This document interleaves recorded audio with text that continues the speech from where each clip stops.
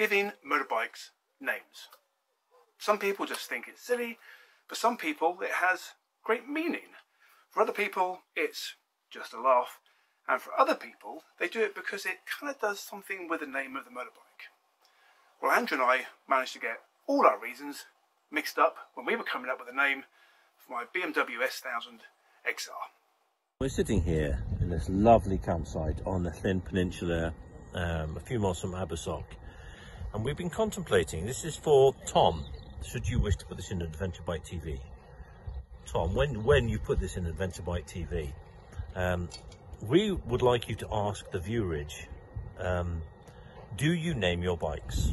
And if the question is yes, we want to know, why do you name your bike? Secondly, what's your naming convention? Thirdly, what are some unusual names for your bikes? Because I've always named my bikes. My bike, which is Jeffrey Summers, because it's a GS, so the G's for Jeffrey. He became a Jeffrey because he was utilitarian and very so he's very utilitarian, he's a bit like not Bear Grylls but Ray Mears. So then,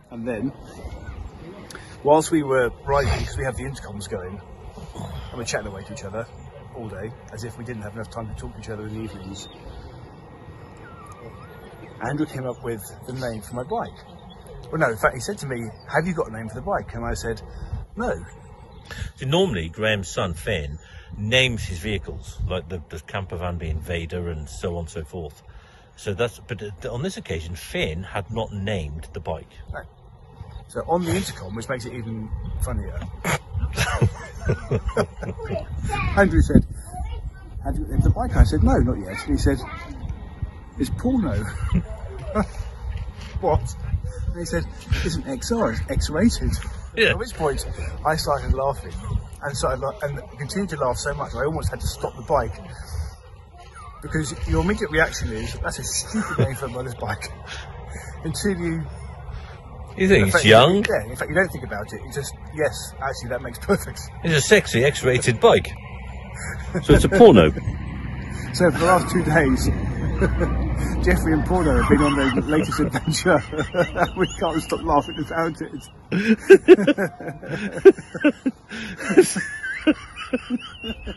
He's like, Graham's on a porno again. Graham's on a porno adventure. I'm riding in a porno. It's even funny now. We've got combined age of 100.